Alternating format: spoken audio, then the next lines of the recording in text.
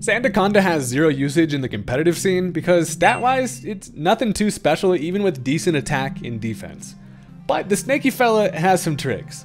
We bust out Coil to set up, which boosts attack, defense, and accuracy by 1 stage, and then we can use Scale Shot, which is a 25 power dragon move that hits from 2 to 5 times. This drops our defense 1 stage, but boosts speed, making the dude kinda fast. The loaded dice held item guarantees we hit this at least 4 times, and we can even boost it by busting out Terra Dragon. Stab Earthquake is also a solid option for coverage, and its forgotten ability Shed Skin comes in super clutch to have a 30% chance to heal any status conditions at the end of each turn. Everyone sleeps on Sandaconda, but with the right setup, this thing can definitely surprise some people.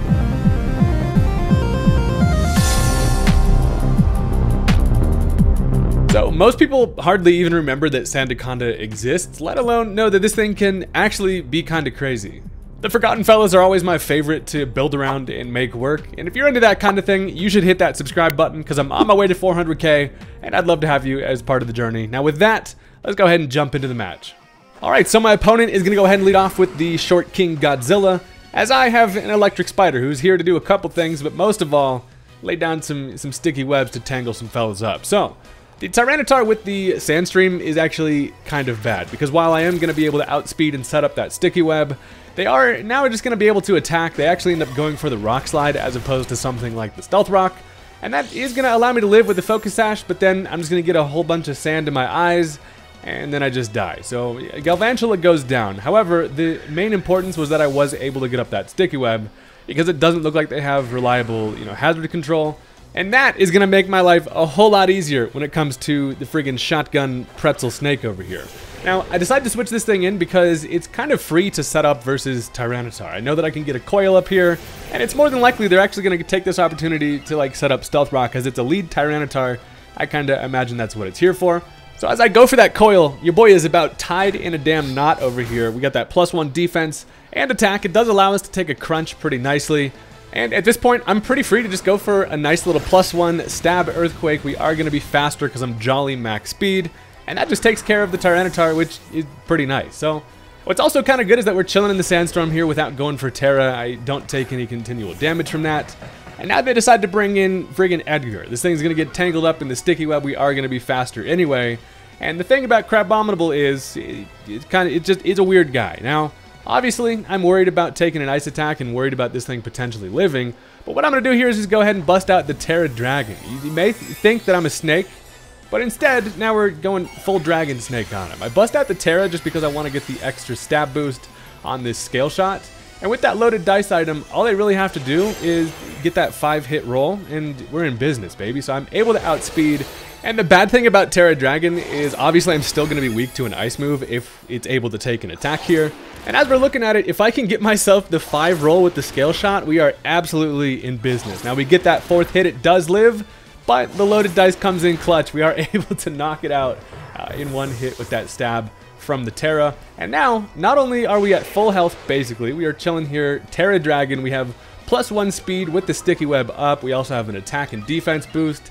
And the Sandaconda is a freaking nightmare. I do, unfortunately, now get affected by the Sandstorm, but the Sand Chip absolutely does not matter when you're a snake zooming at the damn speed of light over here. Now, as they decide to bring in the Talonflame, something that's actually rather interesting is, even if this thing is a plus speed, max speed EV Talonflame, at +1 we actually still outspeed. And I have the Rock Blast, which we don't even need the 4 hits for. I can just keep a couple in the chamber. 2 is going to be able to knock it out, and the Talonflame goes down without even getting to do anything. Sticky Web doesn't matter in that situation, but the snake does not give a damn. I think it's also kind of fun that even if that thing was able to get off an attack, at +1 defense, I can take pretty much anything it wants to throw at me. And also, if it went for a Will-O-Wisp, we could potentially just straight up Shed Skin it away. So, now they decide to go into the Zebstrika. This thing is basically just a nice little breakfast for you, boy. I am worried about the potential for like a Terra Flying, so I'm just going to go for the Scale Shot instead of the Earthquake. But turns out they're actually just going to stay normal. And I run the risk of missing the Scale Shot, which happens more than you would like it to. But, I mean, just toss some scales at him. It turns out we've got scales to spare. We don't even need the armor at this point. I can just knock him out with 4. That is going to result in another defensive drop, but also the speed boost that doesn't really matter. And Scale Shot basically go brrr at this point. Sandaconda can actually get out of control if you're not prepared for the snag. So they do have 2 Pokemon left. First of all, they decide to go into the Emboar, and I kind of expected Buddy to either disconnect or just get the hell out of here at this point. But Emboar comes in, takes that speed drop, gets all tangled up in some sticky web, just has to stare at the menacing dragon snake over here. And I'm just going to go for the Earthquake at this point. I figure I've gotten lucky as hell with scale shots at this point. I don't want to miss another one. So I go for the Earthquake, does take care of the Emboar. And with 1 Mon left, it's actually going to be the Skellydirge. So it comes in, doesn't take the Stealth Rock chip, but is going to be caught up in the web, so obviously we're faster anyway. And an Earthquake is just going to absolute obliterate the Croc. So that is going to do it for game 1, and honestly probably couldn't have gone better for the Sandaconda there. But shows the true potential of just anything that gets scale shot with loaded dice is kind of crazy. So with that was a fun match. Let's go ahead and bring it into game number 2. So you already know we got 1 goal here. Well, I guess 2. We blow up and act like we don't know nobody, but also make the Sandaconda do some absolute nonsense. So let's go ahead and jump into it. Alright, so this time my opponent's actually going to end up leading off with the Espeon. Now, looking at an Espeon on a team preview, pretty reluctant to click Sticky Web, because they're most likely just going to switch that thing in, magic bounce it right back to us, and that is not what we want. Now, the good news, at least, I can go for a Bug Buzz here, as they actually end up going for the Psychic Terrain. Is going to be a little bit interesting. It also means it probably is going to be like an Expanding Force set. But I just decided to go for the Bug Buzz because I figured I can at least knock it down to a Sash. But it actually just lives naturally with 1 HP, and I'm just confused as hell out here. But regardless, I know that I can take an attack because I do have a Focus Sash that's not freaking invisible. And as they go for that Expanding Force, it is going to bring me down to 1, which is perfect. And then I can just finish this bad boy off with a nice little Thunder just in case they wanted to switch. So that takes care of Espeon, and honestly is really nice, because now that means they don't have the threat of switching that in and magic bouncing the Sticky Web, and I can pretty freely just kind of go for a Sticky Web now, as they decide to bring in the Big Chungus. So this matchup it's like kind of scary, because I imagine maybe this thing wants to like belly drum here, but for the most part I can kind of handle it. So I just go for that Sticky Web. It turns out they're actually just going to end up finishing me off with the Crunch. And Galvantula did exactly what we were looking for, able to take care of, the Espeon, which is annoying. And now I'm feeling like I have a pretty good opportunity to get a nice little revenge switch into the Sandaconda. I always try to bring it in on just a physical attacker that doesn't really threaten us that much, because I know I'm going to be faster. I can get up a coil before it even attacks. And that means even if it goes for something like a Body Slam, it's going to do like 20%. So I go for that coil. Your boy is out here tangled the hell up on a Monday. And after that nice little boost, they can't really touch me. They decide to end up going for a Curse, however. And that makes things a little bit interesting. Just kind of matches the defense boost to my attack boost. And I'm like, well, I mean, at least I know that I have the benefit of not worrying about taking too much damage from physical attacks. So I'm just going to go for another coil here. I'm like, you know what? If you want to just boost in front of me, I'm going to continue going for coils, because I'm pretty confident that Sandaconda can at least come out of this relatively fine. So I go for that coil once again. Turns out they're going to go for the Facade. So this Snorlax kind of leads me to believe maybe it's like a rest, sleep talk, or there to kind of worry about being burnt. But the Facade, without any status ailment, isn't going to do anything. So at this point, I'm pretty free to just go for an Earthquake. I do want to kind of maintain my physical defense, which is because I know they have some priority in the form of like Extreme Speed Dragonite in the back. So I'm relatively reluctant to go for scale shots early, just knowing that priority threat, is there. So as they actually decide to switch into the Gyarados on the Earthquake, it does come in and get an Intimidate, which is annoying. However, I know that they're just going to go for a water coverage, so I can actually pretty freely go for that Terra Dragon. And even at neutral, a Scale Shot should be enough to, at least get some chip here and then allow me to outspeed after the speed boost. So I'm actually going to be faster. The Scale Shot's just going to go ahead and pop him right in the eyes, and that's got to not feel good. And I'm like, hey, maybe if I can get the 5 hits here, we're actually going to be in business. However, the luck with the loaded dice sometimes is not always there. We end up getting the 4 hits, which is still fine, because even after the defense drop, I'm now going to be sitting at neutral because I had the coil up. And it allows him to just go for that waterfall, which is resisted and does literally nothing. So gives us a little waterfall bath. So now the snake is feeling, fresh and clean, and I can just easily outspeed here and pop a cap in his ass with another Scale Shot. So that is going to take care of the Gyarados. Now I'm sitting faster than pretty much everything they have, especially if they're touching Sticky Web. And the main thing we're worried about is going to be that Dragonite. Priority is kind of one way that you can stop this if your defense gets out of control. I figure at -1 defense, it's actually not horrible. I probably should have gone for the Rock Blast on that turn. But as they're able to now switch freely into the Dragonite, you know, this fella is kind of a threat. The good news is that I do have the super effective Scale Shot, and the bad news is that they also have the ability to Terra here. So they are going to actually end up busting out the Terra. Most of the time you imagine going to be Terra normal here to just increase damage from extreme speeds. And depending on how this Dragonite is built, your boy's got a chance. So they go for that Terra normal, Diamond on the head, Buddy's looking to drip the hell out.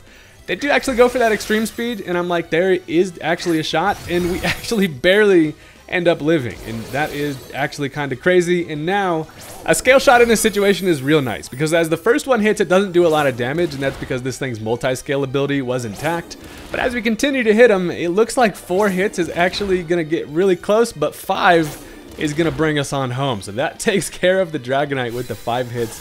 We get real lucky with that Scale Shot, and now we don't have to worry about being extreme speed with that priority, you know, to take us out. So sometimes all it takes is 5 nice hits to take care of the Dragonite, and with that, that's also going to get rid of their Terra, which is absolutely amazing. And the Snake is going full Mach 10 speed at this point with all the Scale Shots, and everything they have left also has to worry about Sticky Web. So one thing they can do is go back into full health friggin' Snorlax, who is just always a menace to take care of. The buddy's been at full health all damn day over here. I know he wants to eat those leftovers so damn bad, but I can just go ahead and get as much damage as I possibly can with yet again another Scale Shot here.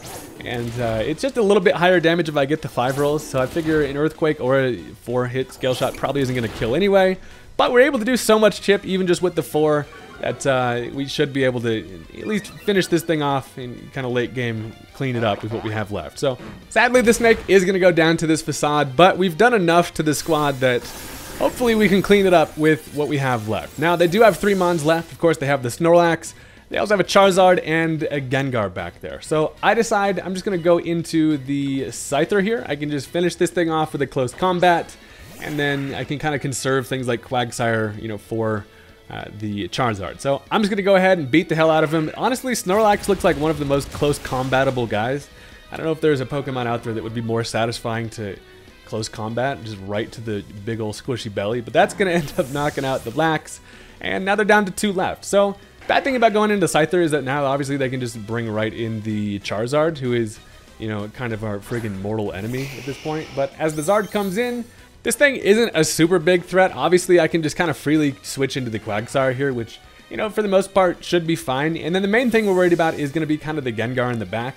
However, I do have the Sticky Web up still, so I know that everything I have will be faster than that Gengar. So if need be, I can use the Scyther for it. And as they go for the Flamethrower, Quagsire comes in thinking, hey, that it hurts a little bit, but not too bad. I eat some leftovers, and we're having a nice little time here. Now, the only thing this thing could really scare us with would be like a Power Herb Solar Beam or something, but I'm just going to go for a nice little Surf. I think my recording actually may have missed. They went for an Air Slash and missed on that turn prior. Quagsire was in fact not faster, but I had like some type of air, I don't know. Regardless, they missed the Air Slash. A Surf does not quite knock him out, but all I got to do is hit him with 1 more of them. And they decide to continue going for the Air Slashes, and that's going to actually do a decent bit of damage. The problem is we actually get flinched, which is like, well, damn it, that's going to be annoying. Now, after some leftovers, it can at least live 1 more Air Slash, which is like, that's fine. So it's all I got to do. Easy job, easy money. They go for another Air Slash, and Quagmire's like, yeah, I'm actually just going to go ahead and flinch again, which is incredibly annoying. So we get the full karma of them missing the Air Slash, and now we got to deal with that. So at this point, all they have to do is just land pretty much anything, and it takes care of the Quagsire. And I'm like, well, this is making things just way more annoying than it needs to be. And 1 more Slash just finishes off the Quagsire. So you have failed me once again, Mr. Sire. You're going in the box for a little while after that. However, all I really need to do is go into the Gengar, because I know that I can just outspeed with this thing. And obviously this is my goofy ass Gengar. I've been working with a physical one because Focus Punch predicting switches into King Gambit is hilarious. Regardless though, I can just go for a Poltergeist. It does knock out the Zard. And with that, their final Mon is going to end up being the Gengar of their own. So we got ourselves a little old-fashioned Gengar on Gengar violence, and as it does get caught up in some Sticky Web, that guarantees that I'm going to be faster, don't have to worry about a little Jolly versus Timid, both max speed tie, so I can instead just beat the hell out of him with his own Life Orb, I guess with my tongue also, and that's going to take care of it. So down goes the Gengar. That is going to be the end of the game, and I thought that was just a goofy-ass match, and honestly, still a pretty fun one. Now, I do have 1 game for you left, and this is a little bonus match action that ends up being crazy as hell. I can't even explain it. It's best off if we just go ahead and get into it. First of all, looking at team preview, they have a couple problems. They have the rapid spinner in the form of the Donphan. They also have like a Klefki who's there probably to dampen offenses with screens. And those are the two main things I'm worried about. And with that, I mean, obviously also the Volcarona Quiver Dancing. But let's go ahead and get into it.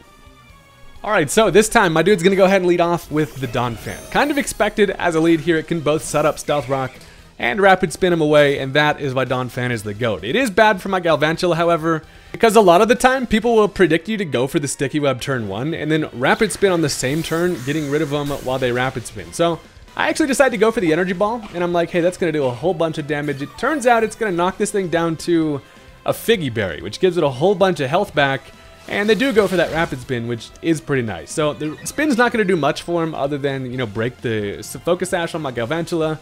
And at this point, I'm like, well, I like Chaos. I'm gonna end up going for the Sticky Web here because I think they probably switch out here, and I really would like these webs up. So that's exactly what I'm gonna do, as they actually end up switching into the Clef Key. And this little set of keys is annoying because it's, first of all, so freaking high up there. You gotta break your damn neck just looking at the guy, but also prankster screens are just not fun for me. So I just decided to go for the Thunder to get some chip on the thing and kind of see what it wants to do. It is going to end up going for that light screen, which is going to make Thunder do, you know, basically nothing. But at least you get a little bit of chip in the process. And I'm mostly just fine with this because, you know, I got some good chip on the Donphan. And if they want to get rid of that Sticky Web, they're going to have to rapid spin. Meaning I can just switch into Gengar on the rapid spin. It goes right through them. And main goal at this point is keeping those webs up because it just really does help out the squad. So as I decided to switch into the Quagsire here, it was nice against the Klefki because I could both get my rocks up and then also, you know, threaten it with an Earthquake. They're actually just going to go right back into the Donphan. So I have a situation here where it's like, are they going to rapid spin? I decided to go for the Surf thinking I was actually going to be faster, but instead they go for the knockoff. Just slams me with his trunk, and then I just Surf him, which somehow it freaking lives because Quagsire is over here surfing with a freaking squirt gun. So I imagine at this point they probably go for the rapid spin here. I'm like, you know what? They want to get rid of those hazards. I'm going to predict it this time and end up bringing in the Gengar, which is a risky maneuver because it could Earthquake, but as I bring it in, they do rapid spin right through me, which is amazing. So we're bouncing around feeling cocky. I am going ahead and checking out the scenarios on what they might potentially switch into or whatever. And as I decide to go for the Poltergeist, they stay in, and my dumbass just Poltergeisted a guy that doesn't have any item. And it turns out you need them to have an item to beat the hell out of him with it, and he already ate his Figgy Berry, which is annoying. So that was a fail. They end up knocking me out with the Earthquake, and Gengar's like, well, shit. Now, at least what I can do is go into the Cloudster, who also does greatly benefit from the webs being up, because when this thing is fast, it is very scary. I would definitely recommend checking out the Cloudster video. But I can just go for a nice little Water Pulse here. Nothing really wants to switch into this, and they are just going to end up saving the Donphan, which is kind of fine. I figure with that health, it's not going to be too big of a threat, and they actually end up bringing in the Rotom here. So Rotom is the kind of fella that can definitely take a Water Pulse pretty nicely. Guy, in fact, is probably going to be able to wash the clothes a little bit easier with that. Except at this point, I'm like, you know what? If I'm them, I probably click Volt Switch here, or at least go for like a Thunderbolt. So I'm going to make a bold move and end up switching into the Sandaconda. I figure this is kind of a decent mon for me to set up against if I can at least Terra. And it turns out they went for the Hydro Pump, which is scary, but at least they missed. So Hydro Miss comes in absolutely clutch.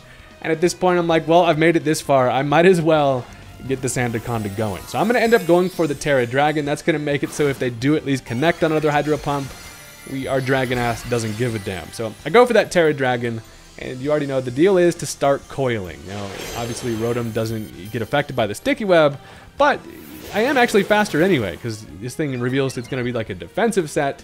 And why I'm fine with this is for a couple different reasons. Now, first of all, if they go for the Hydro Pump, which they do, they also connect. It's not going to do a whole lot of damage. It's not quite a 2-hit KO. But also, at this point, if I'm this Rotom, watching me coil looks really enticing to go for a Will-O-Wisp. And that's kind of what I want him to do. So, I go for the Scale Shot here.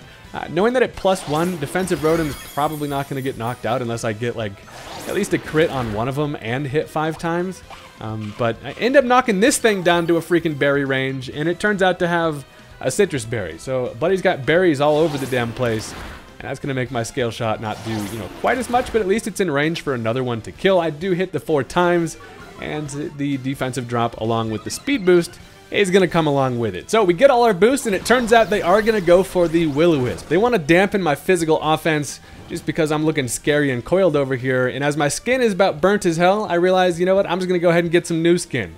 The shed skin activates on the exact same turn and just immediately gets rid of the burn, which is honestly the funniest thing ever. No one remembers about shed skin, and that's why we set up on things that try to burn you. So at this point, I decided to go for the Rock Blast, as I do want to try to conserve my physical defense. As they're actually going to end up bringing in the Klefki. Now, Klefki does get affected by the Sticky Web, even being 12 feet above it. And it also takes a Rock Blast pretty nicely. Now, the problem with this is it doesn't matter how slow the freaking keys are. Of course, with Prankster, it's going to be able to just move first and get up a Reflect.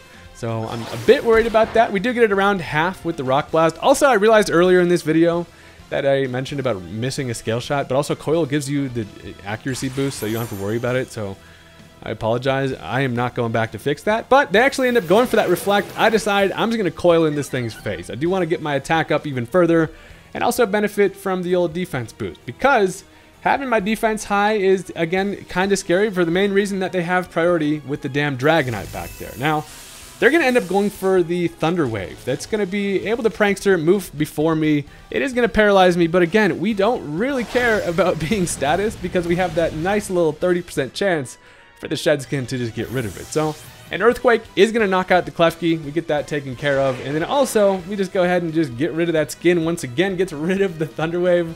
And the para is no longer, which is actually hilarious. It turns out we have infinite layers of skin to get rid of status, and we love to see it. So now they can just go into the Rotom once again.